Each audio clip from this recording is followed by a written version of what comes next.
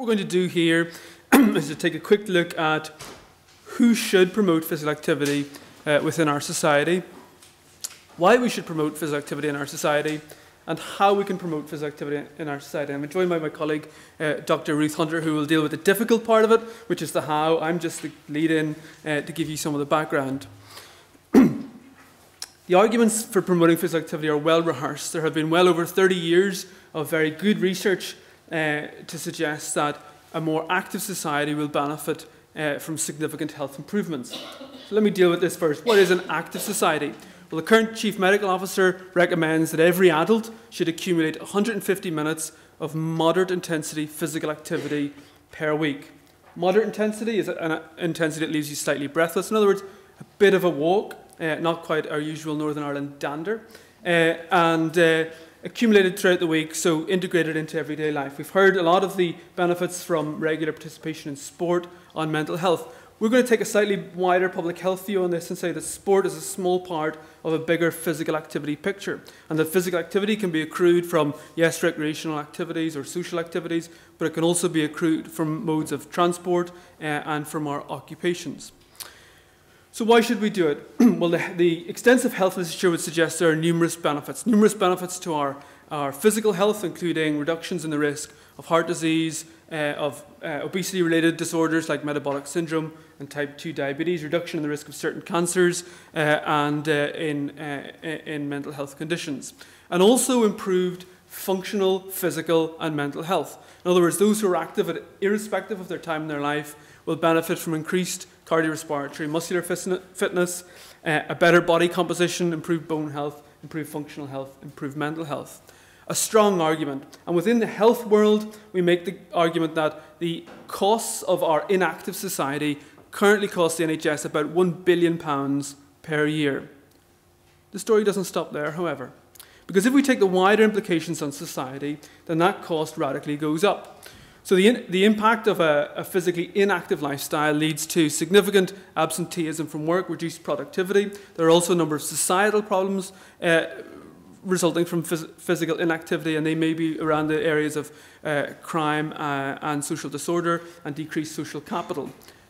So if we take some of those into account, the best that we can, that number probably goes to about a societal cost of our physically inactive lifestyles in the UK alone to be about £8 billion per year. My first assertion to you, ladies and gentlemen, is physical activity is not a health problem. It is a societal problem and requires societal solutions. Therefore, irrespective of your government or non-government background, it is your responsibility to promote physical activity so that our society can benefit from some of these and other ways. We'll move on. So do we meet our 150 minutes? Well, in Northern Ireland, the Health Survey for Northern Ireland suggests that about 2/3 of the Northern Ireland population fail to accrue that 150 minutes, that magic 150 minutes that has been shown time and again to lead to significant health benefits. The numbers reduce over time, so as we get older, our levels of activity go down.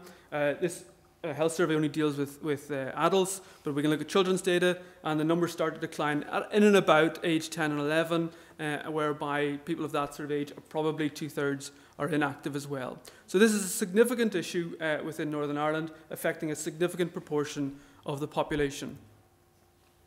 However, it's also a global issue.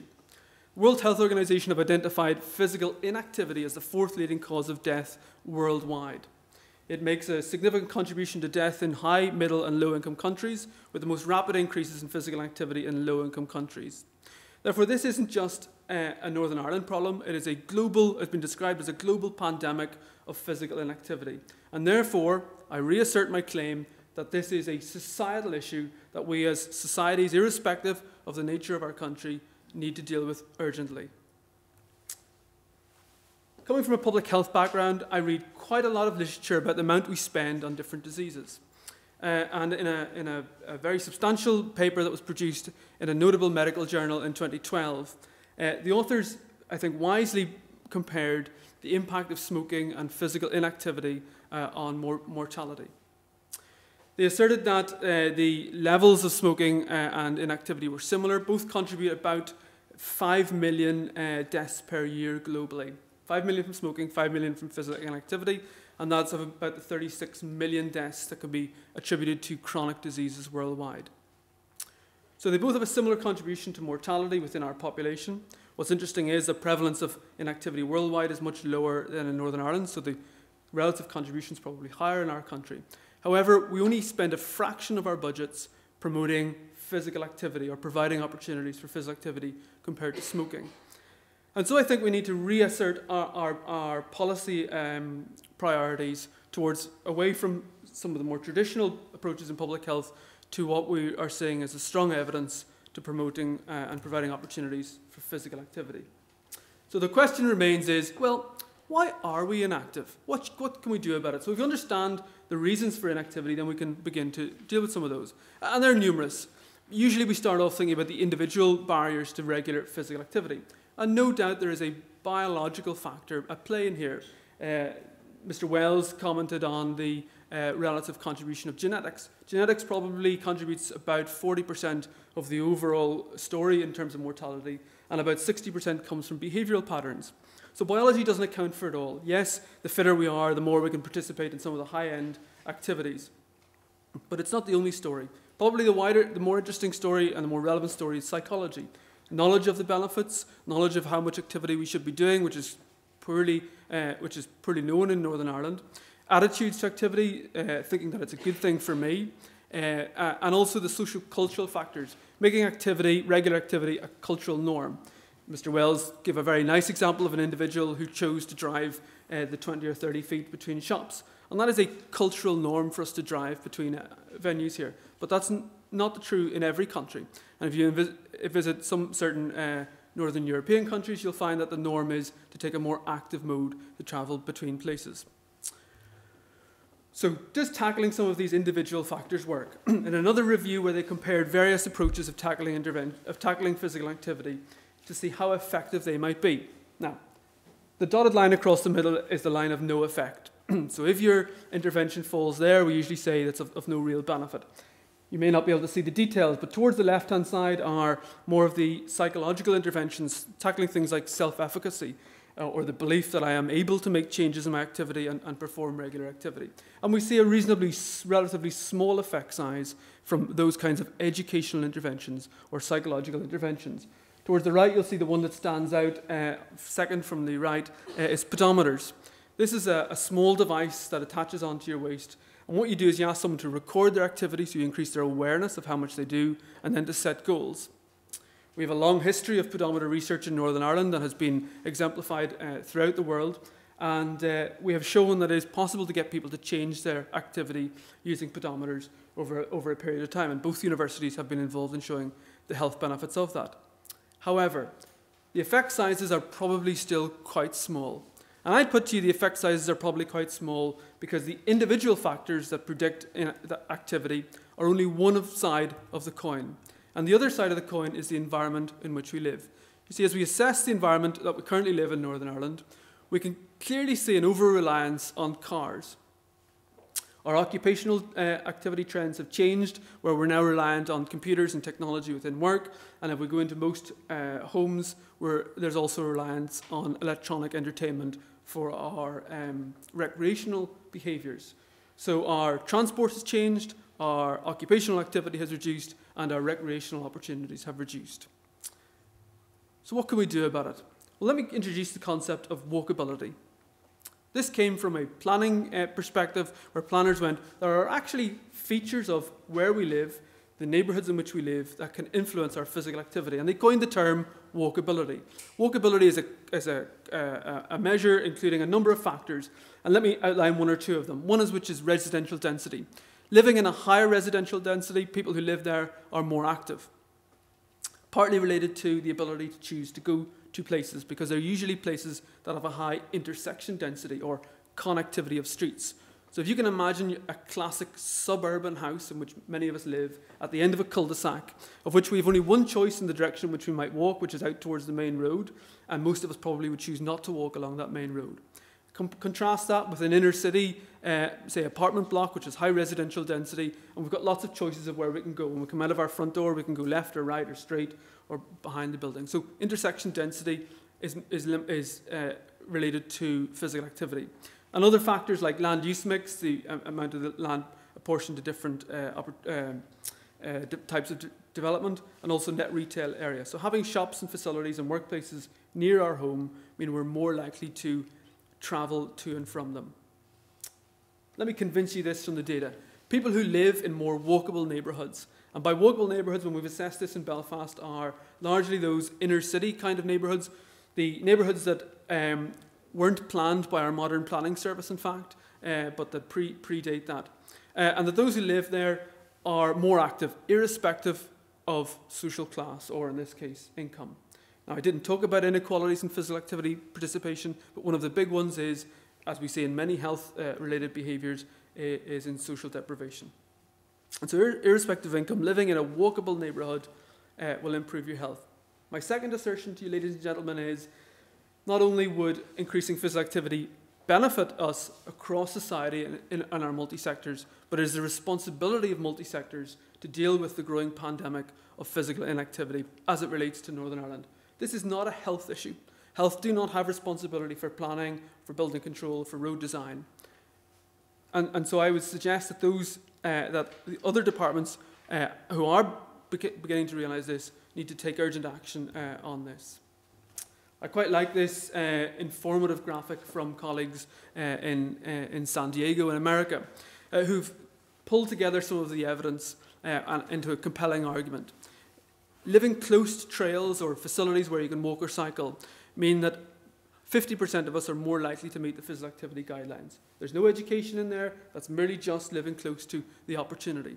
But opportunity isn't the only thing, because it has to be an opportunity that we may want to avail of. And therefore, walkable communities are twice as likely to meet their activity. Having recreational facilities that teens would want to use are probably also 50% more likely to meet their recommended level. We were involved in a global charter for physical activity, which I'm sad to say our government hasn't signed up to. And part of this global charter, Toronto Charter for Physical Activity, was 5 key things that governments would commit to promoting physical activity. And I want to introduce 3 of them to reinforce my point. One is that we need to introduce policy that supports physical activity across multiple sectors. And I've just tried to highlight that from different examples so far. Number 2 is that we need to implement a national policy and action plan for physical activity. We have a number of cross-sectoral, cross-departmental policies at the moment which relate to specific chronic diseases like obesity, and I know there are others in the pipeline. However, I would suggest that we need one particularly focusing on physical activity, because it is not just a health issue, but much wider societal benefits can be accrued. And the only way to take forward an action plan that might result from that national policy would be a partnership approach. So no longer, I think, is it acceptable for us to work in our silos, and transport and health and DSD and others work in their own little bits of the country, but that we should work together, because it's only through those cross-sectoral working that we can begin to initiate the interventions that are required to change these worrying levels of physical activity. That's the background, a little glimpse of what we've done in Northern Ireland. I'm going to hand over to my colleague Ruth Hunter, who will describe some of the interventions that we are doing in these areas. Okay, folks, so just to summarise really what we've heard so far, we know that physical activity levels in Northern Ireland are low, and we need to do something to change that. We've also heard a summary of the evidence base that really highlights the many benefits of physical activity for health, for society, and also for economy. However, previous interventions have had only modest effects, with maintained changes in physical activity being difficult to achieve. We therefore need to rethink our approach to public health interventions if these physical activity recommendations are to be realised. So previous efforts have mainly targeted individual level factors associated with inactive lifestyles. Recent guidance published in January this year from NICE have highlighted 3 main components or behaviour change techniques that all interventions should include, not just for physical activity, but also for other health behaviours. These include self-monitoring and feedback. So as Mark mentioned, the likes of wearing a simple pedometer to measure a number of steps per day and getting feedback on that, on the amount that we're doing. Also goal setting and also social support.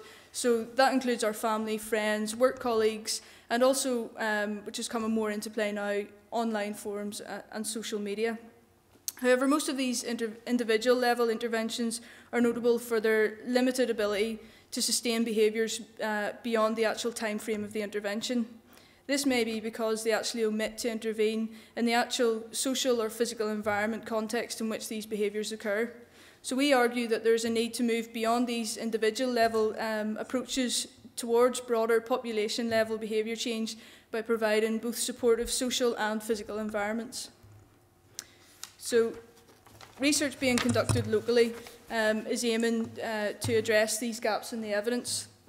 So one example is some of the work that I've been leading in the development of a physical activity loyalty card scheme, which was piloted at Stormont Estate here with just over 400 civil servants. So using a similar approach to well-known high street loyalty cards, where users can earn points for minutes of activity, and those points can then be reimbursed for rewards, which were retail vouchers sponsored by local businesses. So this individual level intervention was tailored to both the local and social environment context. So for the physical environment, sensors were placed, which is in the photograph here, around footpaths and in the gym and exercise studio to record minutes of physical activity by simply swiping a little credit card, which was a loyalty card, at these sensors, which recorded timestamps. Maps were also provided of local walking routes where these sensors were placed, again tailoring the physical activity behaviour to the workplace context. In terms of social support then, online forums were encouraged through our study website, where participants could set up their own walking groups with colleagues. And from the swipe card data, we can infer social networks. So we've done some analysis looking at the work colleagues who were walking with others, and from that analysis, we can see that people who actually tend to walk in groups of 2 or more actually stayed longer in the intervention and completed more minutes of activity than those who tended to walk alone. So social support is important. Another unique aspect of this study was that the retail vouchers were sponsored by local businesses. For financial incentive schemes such as this to be worthwhile in the longer term and also to be implemented on a large scale, they must be based on a sustainable business model. The ready buy-in of retail partners in our study suggests that such a model is achievable, and such schemes can actually have a win-win for both public health and also for local businesses. So from a public health term, in terms of increasing employees' physical activity levels, improving their health and well-being, reduced absenteeism and also increased productivity, and also for local businesses by increasing footfall and number of customers back to those businesses when participants redeem their vouchers.